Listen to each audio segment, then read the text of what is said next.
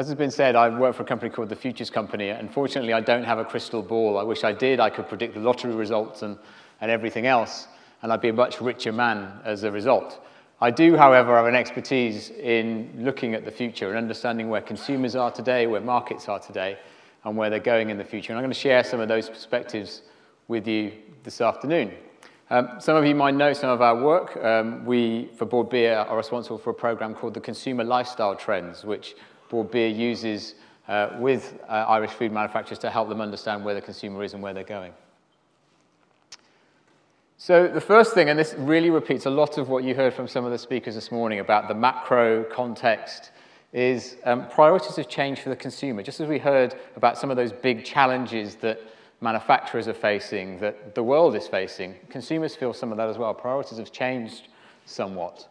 You heard Tesco talk this morning about a VUCA world, volatile, uncertain, complex. Consumers feel the same thing. They feel the world is increasingly hostile and uncertain. This is data from a consumer survey we do across 27,000 consumers in over 20 markets across the world. And you see here that consumers say the world's risky, it's uncertain. I don't know what's coming. Am I going to be in a job tomorrow? How much money am I going to have? Where's my healthcare going to come from? How's my family going to be? All those kinds of things are uncertain now in the world that we face. And equally, from a financial standpoint, consumers never feel that things are going financially well. In fact, if I had to put the how do you things going well for you number on the screen, it's much higher than the 62% that's up there. But a sense that even after the crisis of 2008, actually from a personal perspective, things don't feel any better to the consumer out there. Things are still tight. And as a result, many consumers, as you see with the figures there on the right-hand side of the screen, are feeling that actually they're taking a more short-term approach to their finances. They're really still hunting around in this sort of cautious mentality. It's the only way they can navigate the uncertainty that they face. And on top of that, we're feeling much more stressed. Actually, I have another question that refers to how we're feeling about our health. Our emotional wellness, we're not happy around the world at the moment. People are not happy with their emotional wellness. We're feeling a bit more stressed. And actually, above all else, we'd like to simplify things. Really, how many people can relate to that in the audience? Would you like to simplify your lives? I certainly can in terms of my own life, if I'm absolutely honest. So against that context, it would actually be quite easy to just ignore sustainability. In fact, many people were predicting before the economic crisis of 2008 that sustainability would go away in the consumer's mindset. We're often asked, is sustainability a fad? Will it go away?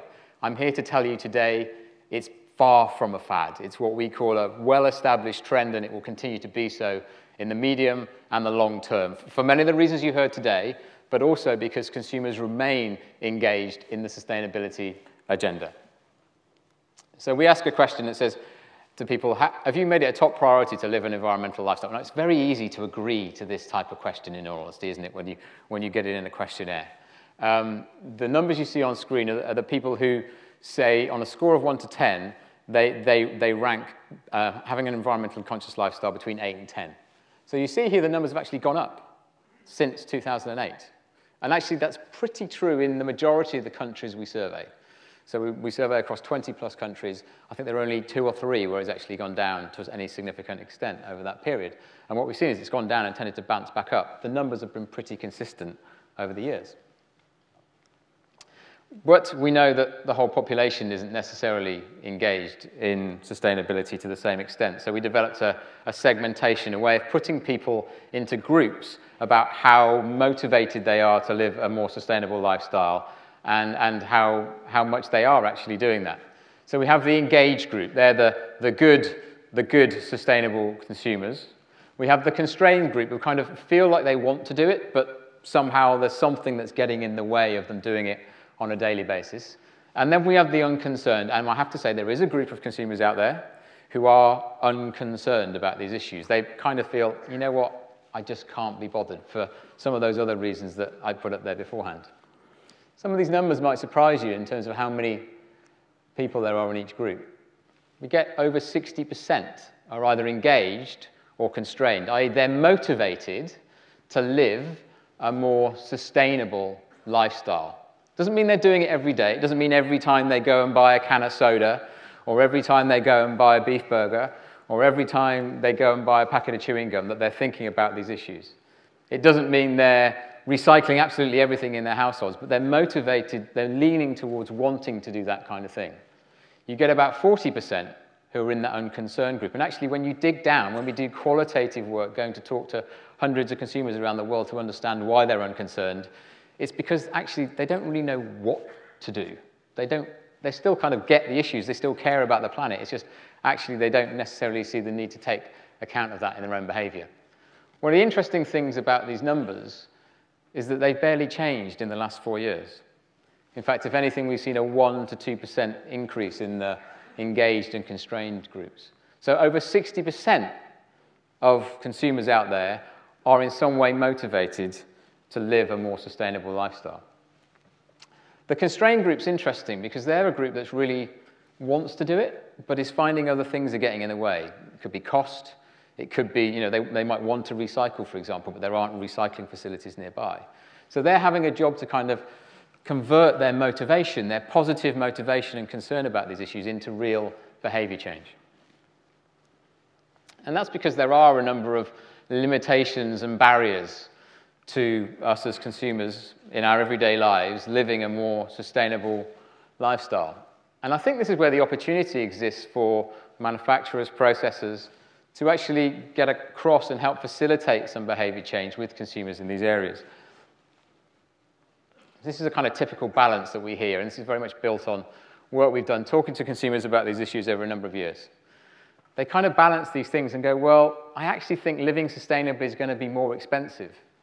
A piece of work we did with Unilever recently in the UK outlined that 70% of consumers in the UK thought living sustainably was going to be more expensive. 70% of people. It's actually a cheaper way to live if you get it right, actually living sustainably.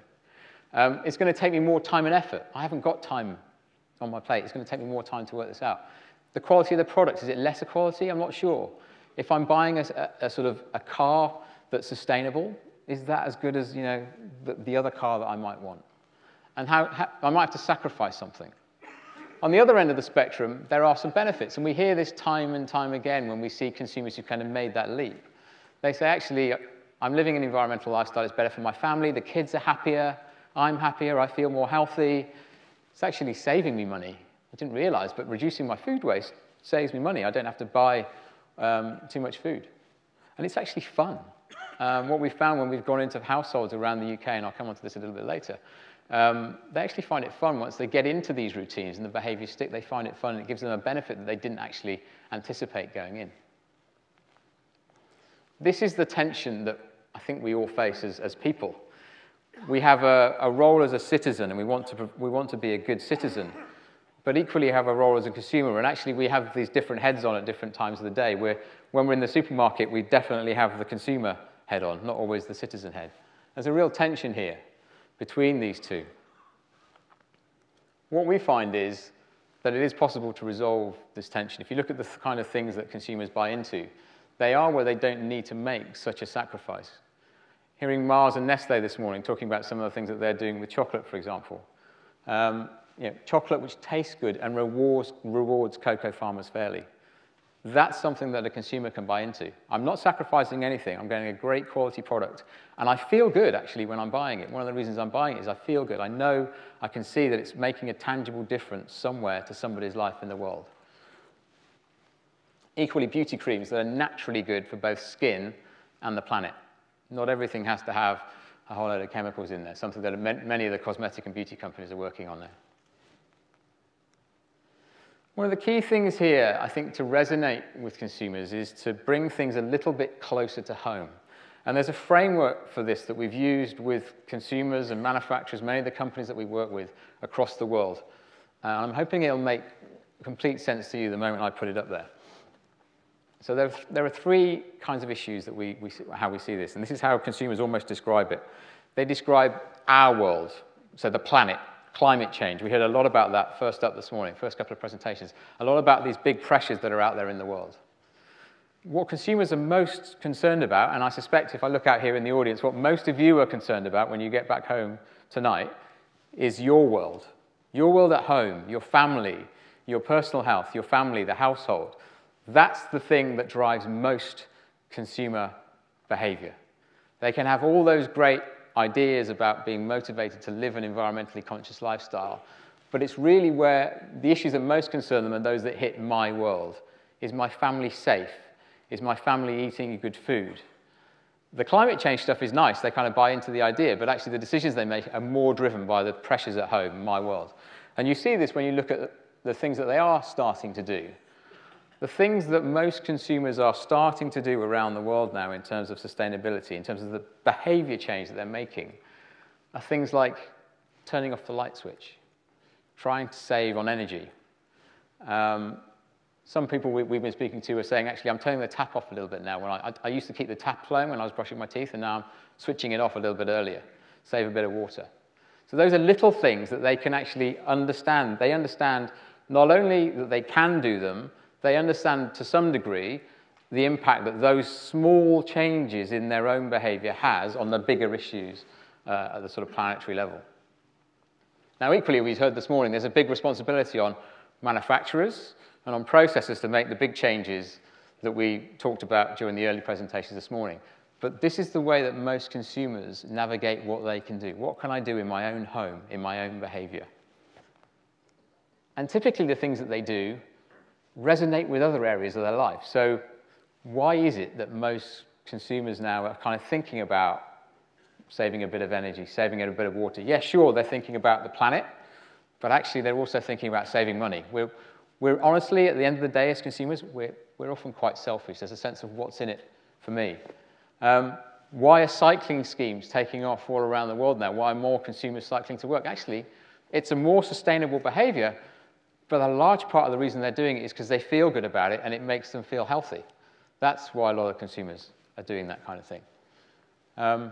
Another thing we hear a lot, particularly in cities, actually, this comes a lot when you talk to urban consumers.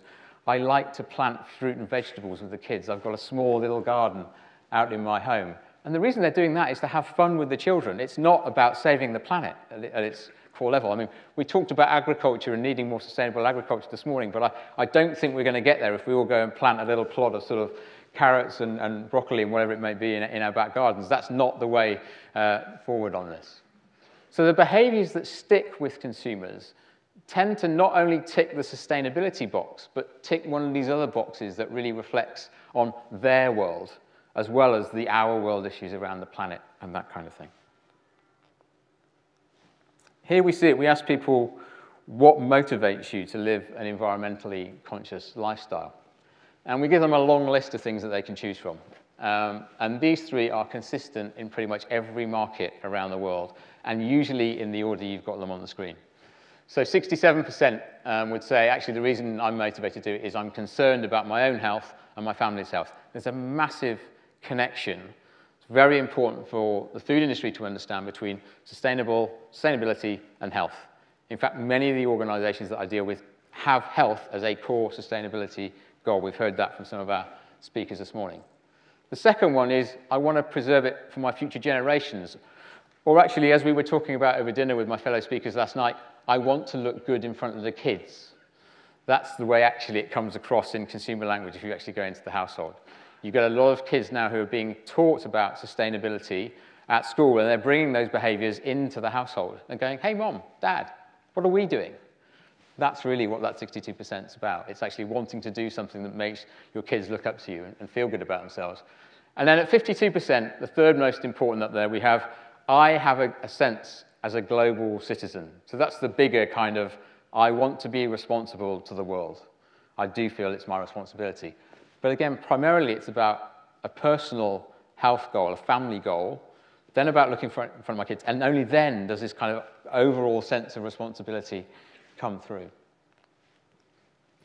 The other thing that I think is important to understand here is, at the end of the day, when we talk about sustainability, the very word itself doesn't mean a lot to most consumers. So if you talk about sustainable food and you ask a consumer to go and tell you what they understand by that. Equally, if you look at some of the certification schemes that we heard about this morning, things like the Rainforest Alliance, people have a sense that that's a good thing to do. But actually, when we did research for the Rainforest Alliance people about what their little frog logo meant, nobody could tell you. Nobody really knew what that logo was about and what it was doing. What you really need to do is make it tangible. And this image is there for a reason. It's a very personal image, this one, because my parents live in the Vale of Evesham, which is a small area, market garden area, in the Cotswolds of the UK. And it's an area, Dan and Rona and others from PepsiCo in the audience will know this, where the tomatoes that go into the prawn cocktail flavour of Walker's Crisps in the UK come from the Vale of Evesham. The reason I tell this story is because whenever I pick up the phone to my mother, who still lives there, she tells me this. She reminds me about this every single time we talk. She goes, I just saw that advert again. And the reason she remembers it is because actually the farmer in the advert and who's in some of the marketing that PepsiCo are doing around this is a friend of hers. But it actually started to resonate with me as well. So I've actually switched my flavour affinity within the PepsiCo Walker's empire from salt and vinegar to the Vale of Evesham tomato prawn cocktail. I actually didn't like prawn cocktail crisps before you guys did this, so you've won me over. If there's a peak in the UK consumption of prawn cocktail crisps, I may well be the person who's responsible for it over the last 3 weeks. Now, the reason I tell that story is because this has more of an emotional connection with the consumer than any of those certification schemes. And what I think was beautifully articulated by what JC from McDonald's showed us this morning is the way that you can take a certification scheme like the one that Born Beer has launched here and really get it across to the consumer in terms of what's the story behind it, what's the tangible, real difference that this is making. What am I doing when I buy into this proposition? And it's a great story, I think, that we have, and we saw this morning with how McDonald's has used that in its own marketing, tying in with what Born Beer is trying to do. The emotional resonance of these things is very, very important. Consumers today have so much choice in terms of the food that they choose to eat, the restaurant that they go to, the brand that they buy in the supermarket. And actually, I think some of what McDonald's is doing, if I use that as an example, is actually giving people a reason to feel better about going to a McDonald's restaurant. That, as I understand it, is the core benefit of what they're doing. And the reason they're able to do that is because the certification scheme there, and there's a great story, a great human story that most of us as individuals in our daily lives can connect with. We understand that story of that farmer and what he's doing and how that translates into McDonald's product. So what I guess I'm trying to say here is the language around sustainability is changing. Consumers are still engaged, but the emphasis around the issues is changing somewhat. Somebody asked me this morning if we get a lot of clients coming to us to ask about sustainability. And I guess the shift that I would see over the last 10 years is that we used to have to preach about sustainability to our clients. They didn't want to know, to be honest. Now they want to know more and more and more and more. We're asked for a new perspective every single day. So there's a change there, and I think that's reflected in actually the way that consumers are kind of engaging in this in the marketplace. Here's the reason why. Their scrutiny and their expectations around sustainability are changing. You saw earlier on, I showed a statistic that said 60% of people across the world are motivated to live an environmentally conscious lifestyle. Now, I suspect if I roll the years back to about 2002, 2003, it would just be what we used to call the low-HAS segment, the sort of slightly green fringe edge of the consumer base that was buying into that proposition. Now it's mainstream. But equally, consumers, because of that stress, because of that desire for simplification that I talked about earlier, they want you guys, by which I mean the food industry, to take care of this. They'll buy into your proposition if you can give them a reason why. But they want it to be an easy choice because they haven't got all the time in the world to do this. So they want you to put your house in order and give them an easy choice. So you see here 84% of consumers around the world saying, I expect the companies whose products I buy to take steps to avoid damaging the environment. I'm expecting you guys to do it.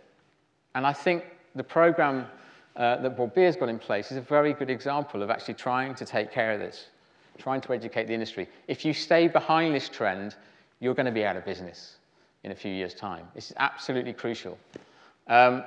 Equally, they've actually smartened up to some of the marketing efforts that some of the companies we've had in the room today are kind of, they know that when you're doing this, you're actually trying to sell something to them.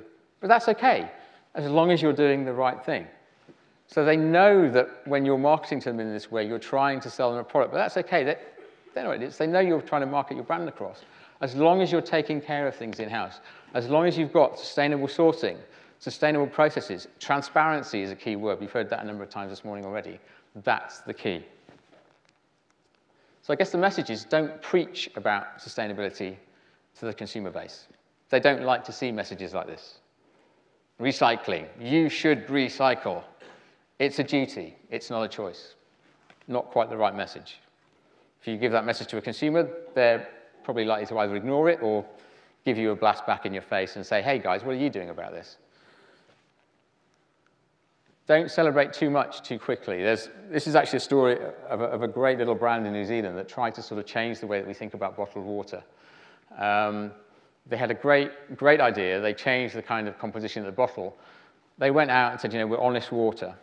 The thing that they didn't account for is New Zealand, which is where they're based. The recycling facilities to actually deal with the bottles coming out the other end weren't in place. So the consumer, in theory, had a sustainable product, but then they have to send it to another country to get it recycled. So there's a lot of chatter in the social media sites you see in the bottom corner of the slide there about why this product actually wasn't recyclable and wasn't responsible. And eventually the brand came around and kind of actually then worked with the authorities to put recycling facilities in place. The problem was they went to market first, so the brand was overall damaged. You can't celebrate your own successes too much. And I think that's also a great story in terms of how Board B and most of the organizations we talked to this morning think about this. It's a journey. There is not one organization anywhere in the world that is getting this 100% right. We're all going through a journey, and we're all trying to improve our practices. And the consumers know that. They know that big business isn't 100% perfect. They're not expecting you to be. So just be honest with them. This is the key. Make sustainability tangible, real, and rewarding for the consumer. I talked about it having to fit with life's priorities earlier on. A couple of examples here from very different sectors about how different companies have tried to sort of make sustainability fit. And a story here about a Colombian white goods manufacturer. I think it's Mabe rather than Maybe. So they're about sort of a water-saving washing machine. Many of them on the market. What they've done in rural towns in Colombia and the cities as well, it's kind of got this exchange scheme going whereby people can donate clean water to rural towns in Colombia where they're not there. And the feeling the consumer gets is great, because I might want to donate some water to you. And actually, I know that you can see I'm donating the water to you, so I automatically feel I'm getting a feel-good factor out of that. I know that I'm giving you something. There's a real tangible thing that I'm handing over and a real tangible emotional reward that I'm getting through that action. Another thing on the right-hand side of the screen here, Volkswagen tapped into the gamification of sustainability. They have this mobile app that shows you how much you save through your driving habits. They also show you whether you're the most eco driver in China or not. And this has turned, I gather, into a bit of a game between particularly the young guys in China who like gaming anyway. They're all competing to win the competition to see who's the most sustainable driver. But they can also get tips here in terms of how they can become more sustainable still. So they've turned this into a game, and there's a number of other organizations who've tapped into this idea of both emotional rewards, but also financial rewards for sustainability. So I think that's the key. Don't preach. Make it real, make it tangible and rewarding. And rewarding is as much about the emotional benefit as it is about the financial benefit. And finally, I think this is where the future's headed. I love the thoughts we had this morning on shared value from a number of the business people who came up and spoke. And I think Unilever as an organization, we do an awful lot of work with in this space. They're up amongst those organizations that are credited alongside many of those that we heard this morning as being one of the best in terms of sustainability. Their global CEO, Paul Polman, is given a lot of credit for the work he's done at Unilever, making them more sustainable. And we've just conducted a 6-month experiment. It was described in the press as a social experiment. With about a dozen households in the UK, we followed these guys for 6 months. Each month they got a new task, a sustainability challenge, if you will. So the first month it was reduce your food waste by 25%. The second month it was reduce the amount of water you use in the household by 20%. These kind of things. And we gave them all the tips and guidance and advice that is out there. And we tried to understand which of those things was useful and which of those things was actually a real pain for them. What was interesting from this was it really gave Unilever as an organization a sense of how tough behavior change is with consumers, but also the ability to actually do play a role as a business within facilitating behavior change in the household. Some of the work we did really got them to understanding what really went on in the household. So they might do a lot of marketing around sustainability, but how much of it was really having traction with the consumer? What was really going on? Were people really stopping showering for so long? How were they doing that? And I think the other thing that Unilever's recognized as a business, and this is why I think they're one of the vanguard, is they've recognized that their responsibility doesn't stop when the consumer buys the product. They're now looking at what they can do beyond the point of purchase. Things like food waste, that all happens once you've bought, well, not all, but a significant proportion of it happens once you've bought the product. So they're not saying our responsibility stops the moment the consumer buys the product. They're working, for example, their PG Tips brand is working on a pilot with local authorities to allow people to understand they can recycle their tea bags. And they're working with local authorities to put things in place that make it easier for consumers to do that. They don't need to do that. They just decided, as a sustainable corporation that believes in this kind of thing, that's what they're going to do. They're trying to take the effort out of it for the consumer. They're trying to show them the small steps that consumers can make without preaching to them. And that's the crucial thing here. I'm going to leave it there, but I guess my message would be don't preach.